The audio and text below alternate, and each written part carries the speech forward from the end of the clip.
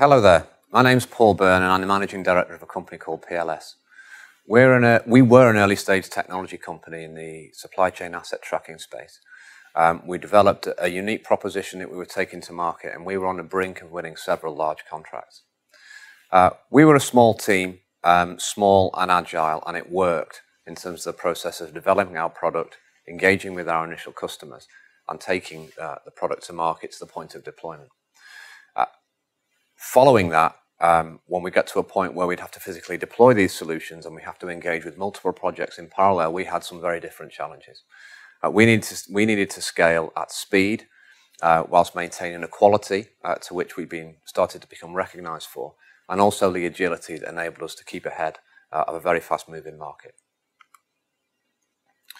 I'll talk a little bit about our business and what it does. We are a provider of technology solutions in the supply chain asset tracking space. More specifically, what we do is we help retailers and manufacturers gain better control of their returnable packaging assets.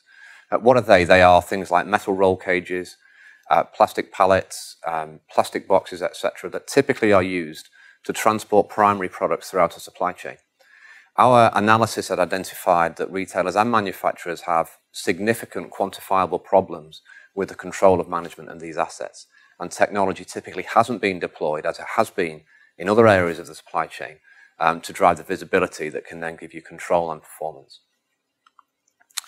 So specifically, what is it that we do? It's a combination of supply chain consultancy, expertise in sensor technology, typically RFID and barcode, which is a very quickly evolving space. And it's the deployment of our bespoke software platform that takes data from the sensor technology and presents it back to the customer in terms of usable insight. And why would you bother doing all of this? The problems that our customers have in this area are very quantifiable. They lose these assets, they have too many of them, they're not available when and where they need them to support production or picking product into store. And by giving them visibility of these assets across their supply chain, they can deliver some very immediate and very significant benefits. So typically our solution will deliver a very quick ROI and will pay back within a 6-month period. So we engage Nina to help us manage our way through some of these challenges. And this, it was clear from the outset that this was a combination of process, of technology, and of change management. And this is where Nina's broad experience and skill set was very clearly able to help us along the journey to get us to what was a very positive outcome. We were able to focus on the areas in which the business needed most help in the earliest phase. And this was actually our sales engagement. Our ability to take a product to market as quickly as we can, as broadly as we can, and as efficiently as we can, in what is a very fast-moving marketplace where the competition is after us, is absolutely paramount.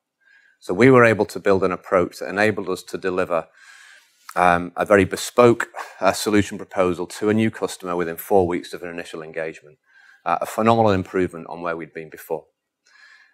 Whilst doing that, we were also able to maintain a focus on the bigger prize, which is understanding how this combination of process change and technology could help us to improve our business as we continue to grow.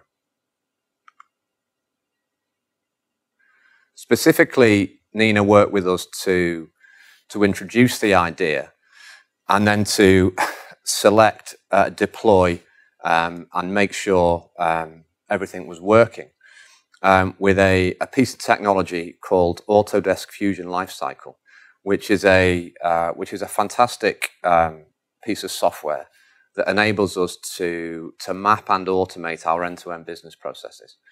It's infinitely flexible, and that is key to its attraction, but also one of the big challenges, because not only has the technology itself got to work, the team has got to be engaged, and the processes within the business have got to support it.